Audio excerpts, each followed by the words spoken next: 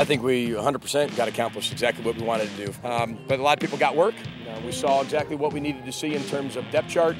A lot of people got reps, but we also came out of here, I think, injury-free. So that was the main goal. But I think they had fun. Hopefully the crowd had a lot of fun. I think it was one of the bigger spring practice crowds we've had in a while. And we'll just keep growing higher. We got to make that even bigger and do a better job of that, and we will. I was really pleased with a lot of guys stepping up. You know, Keyshawn Watson, Michael Henry, Carrington Thompson won basically the comeback player of the spring, and we need help from that.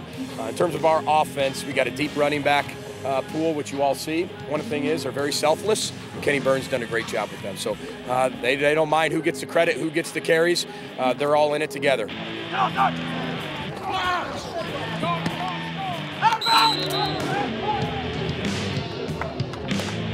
We're tougher than we've ever been, and it was a very, very difficult spring. Ask any one of our players how hard this spring was. It was probably the hardest one we've ever had, both mentally, physically, and emotionally. It's really exciting. The energy's better than it's ever been. The culture's better than it's ever been, because it's not about the message. Who cares about the message from me? It's about how many messengers can you have speaking that message. And I think we have 76 guys, whether they're on the roster, whatever it is, whatever number we have, all speaking the same language for the first time in our program.